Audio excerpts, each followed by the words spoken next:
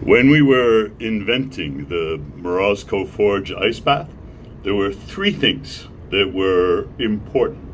The first was temperature, the second was water treatment, and the third was electrical grounding. And we had to take them in that order, so I'll explain. The most important thing to me about the ice bath is that it has ice. Now, not everybody agrees with me. Some people are going to say, no, I don't want the ice. I've got the water moving and that makes it feel colder. Okay. I'm not saying you need to have ice. I'm saying I need to have ice. Because without the ice, to me, it doesn't feel like an ice bath.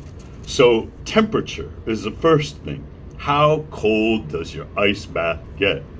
After about 7 or 10 days of daily plunging, you're going to find that the human body, your body, will acclimate to the cold by recruiting new brown fat. And then your tolerance for temperature is going to go to lower and lower temps. You're going to need to get down below 40 degrees to really feel that cold shock experience, at least if you're anything like me. The second thing, water treatment. It gets to be a pain in the butt to be constantly changing over your water.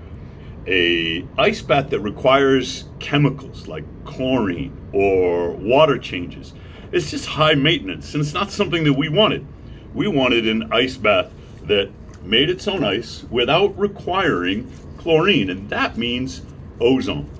If your ice bath doesn't use ozone, if it's using chlorine or other chemicals, then it's not as healthy for you as one that uses O3.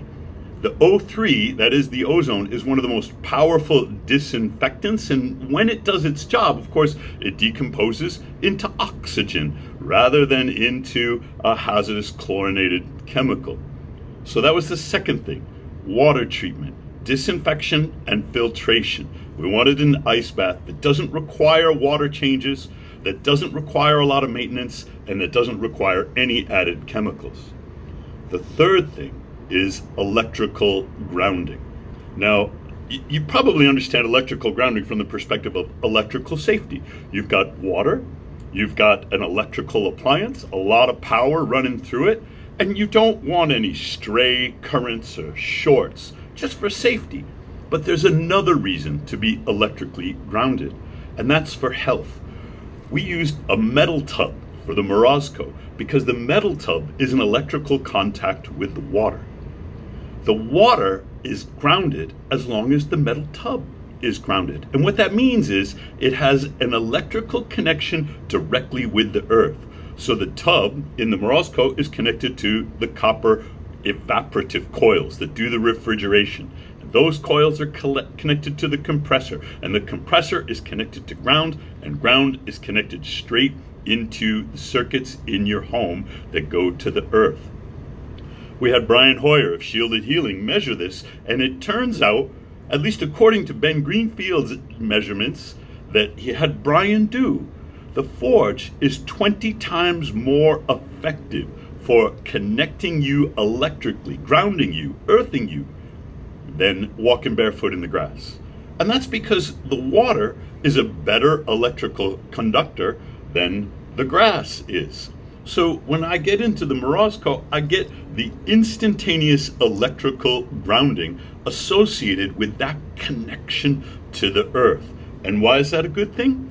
Because your red blood cells build up what's called a zeta potential. When you are electrically out of balance, the zeta potential in your red blood cells encourages their coagulation. The viscosity of the blood increases. When you're out of electrical balance with the earth, that increased viscosity and that coagulation of your red blood cells reduces your circulation and can make you more vulnerable to clots, including stroke, deep vein thrombosis, heart disease.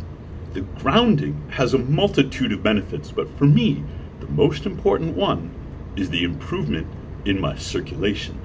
Those are the three things that I'm looking for when I'm inventing an ice bath, and you might not be looking for the same things as me, but whenever someone asks, I keep coming back to temperature, water treatment, and electrical grounding.